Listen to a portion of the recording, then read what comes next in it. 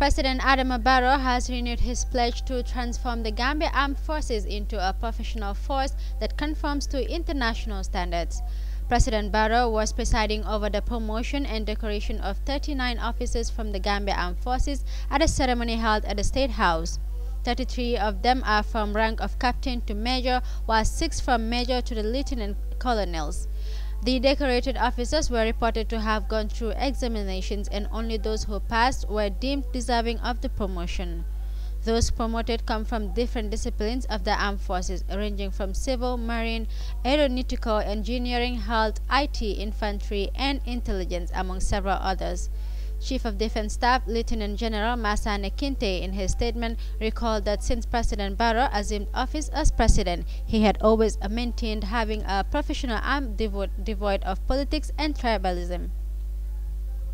Your Excellency, for not only approving the promotion of these officers present here today, but also for accepting our request for you to personally preside over this solemn occasion as our Commander-in-Chief, despite your extremely busy schedule.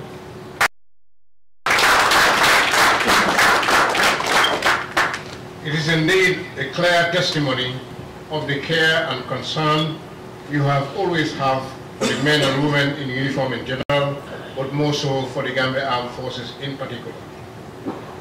Your Excellency, since you took over the mantle of leadership of this country, you have always wanted a professional armed forces devoid of politics and tribalism.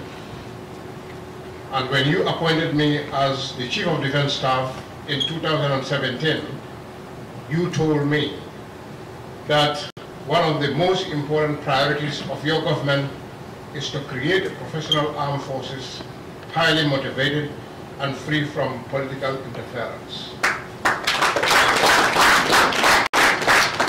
You have assured me that no one would interfere with the day-to-day running of the armed forces to decide who should be promoted, or who should serve where, or who should go on peacekeeping or other missions. This is a commitment and a promise you have kept. However, let me hasten to state that as our Minister and also our Commander-in-Chief, you have given access to engage the armed forces, High Command, and give them strategic guidance and direction at all times. You are constantly informed of the developments in the armed forces, and we thank you for this unique and privileged opportunity.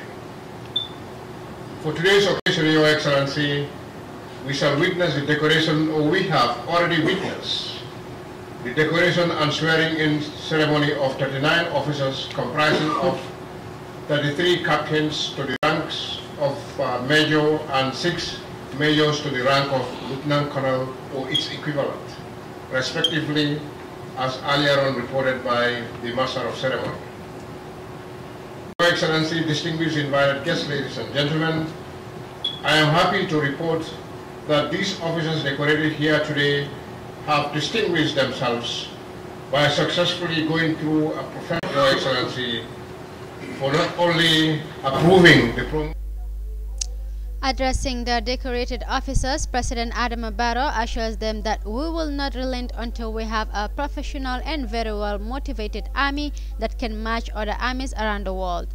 I am aware of the efforts being undertaken to set up a military academy here.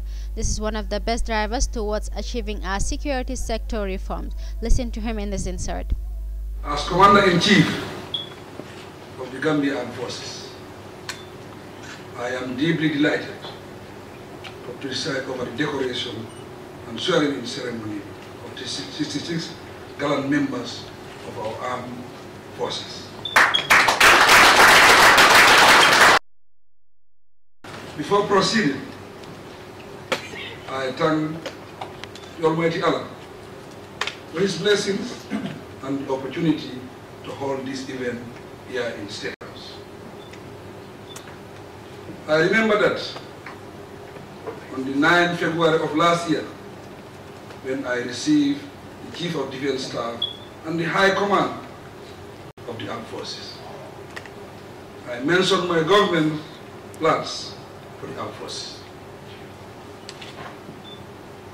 Among them was the resolve to transform our army into a professional force that conforms to international best practices. The sole reality is that the military cannot be left behind if we want to develop this country meaningfully. Therefore, the promotion and decoration of these officers in our midst is very timely indeed. On behalf of the entire government and the people of the Gambia, I congratulate all of them on their well-deserved achievement.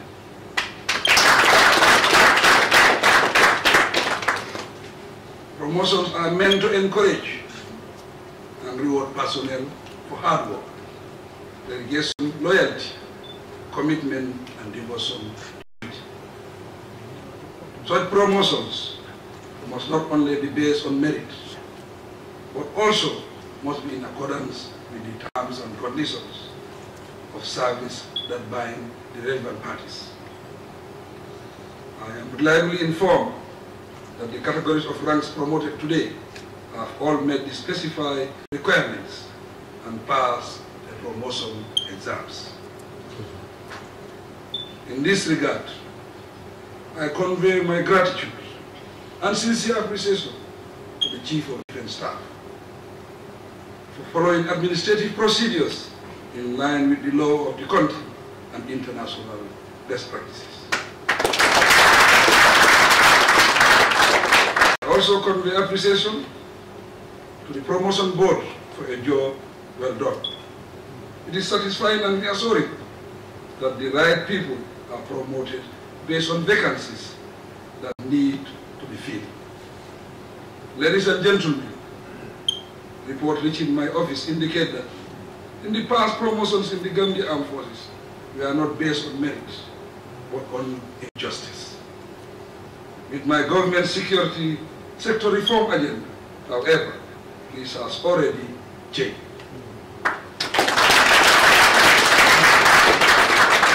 To all the officers who have been promoted, I say you have been accorded a great privilege.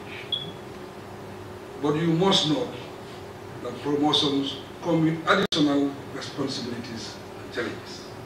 Therefore, you are required to redouble your efforts in order to live to the expectations associated with your new ranks.